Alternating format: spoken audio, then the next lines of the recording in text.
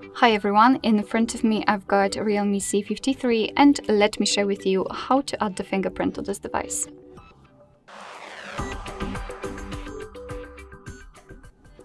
So first of all, we have to enter the settings and then let's find the option security. Let's tap on it. As you can see, I do have my fingerprint added, so let me first of all remove it. So let me do it quickly. Alright, so right now we can go back and basically all we have to do in order to set the fingerprint, just tap on Face and Fingerprint Unlock option. Right here we have to confirm it with our pattern, and it is because we've got already a screen lock set. However, if you do not have the screen lock, you will have to add it right now. Your device will automatically open the option to add it. It is crucial, you will not be able to add the fingerprint without it. It is because that if for some reason the fingerprint sensor won't work, then you will still be able to unlock your device with the fingerprint. With the pattern, pin or password, whatever you will pick. Alright, so let me enter the pattern. Let's tap on the fingerprint here. And right now we've got some information about the fingerprint, so you can unlock your device with it, approve the purchases, etc. So simply tap on I agree. And here we've got the animation, we've got a hint what we have to do.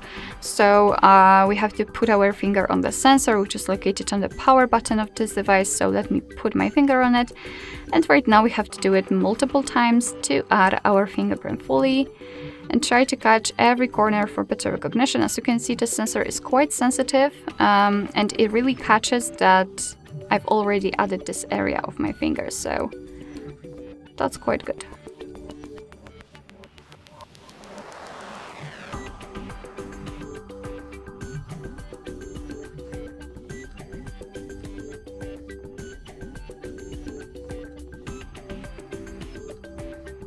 Okay, we finally did it.